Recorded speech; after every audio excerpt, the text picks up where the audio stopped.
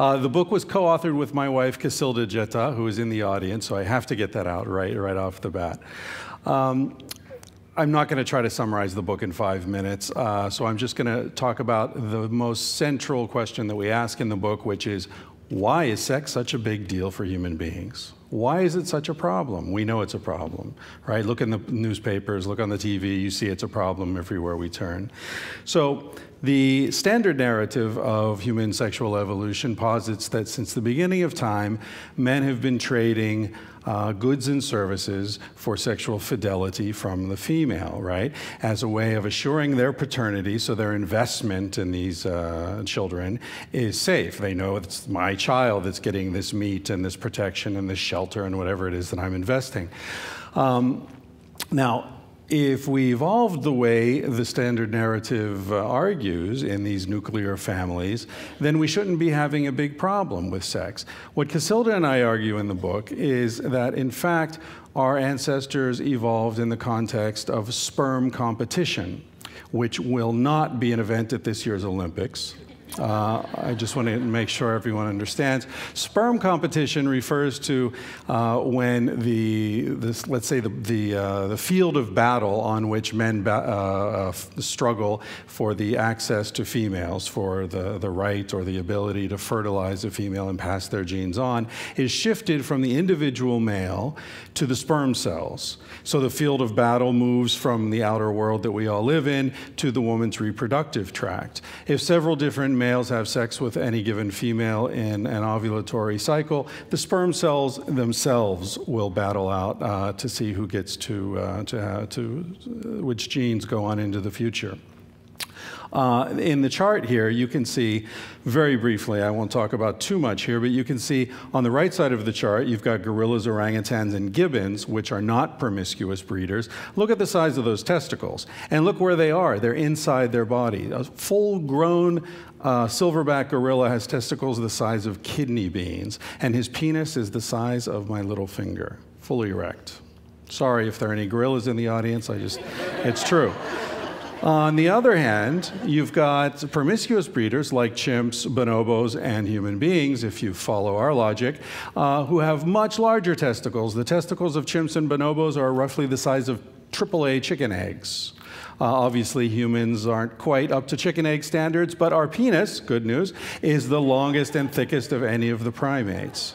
So these are anatomical indications of sperm competition in our past. Another indication is behavioral. Look at human sexuality. Look at how wasteful it is. Our sex act to birth ratio is about 1,000 to 1. For those of you whose ratio is under 1,000 to 1, other people in the room are making up for you. Don't worry about it.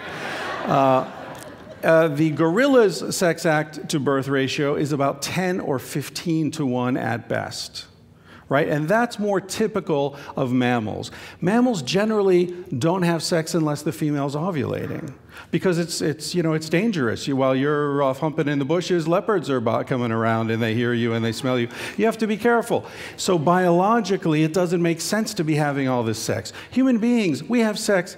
We have sex solo, we have sex with men, with women, we have some of us with vacuum cleaners, with vibrators. In Japan, with robots, we're having sex constantly, right? Lots of us, like myself, have never had any children. So what's going on?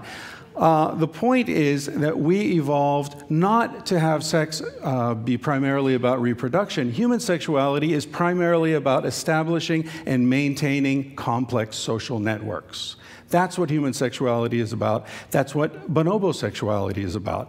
That's what dolphin sexuality is about. So this is something that's common in highly intelligent, highly social species. So it's not as radical an idea as it may seem. Now we see in fashion, what does that look like to you? To me, that looks like swollen chimpanzee genitalia, okay? Maybe that's just me. And it's not isolated in 19th century British fashion either. This is the butt bra. What is going on here? You know, those of you who say, oh, we're not animals, check out the butt bra and tell me we're not animals.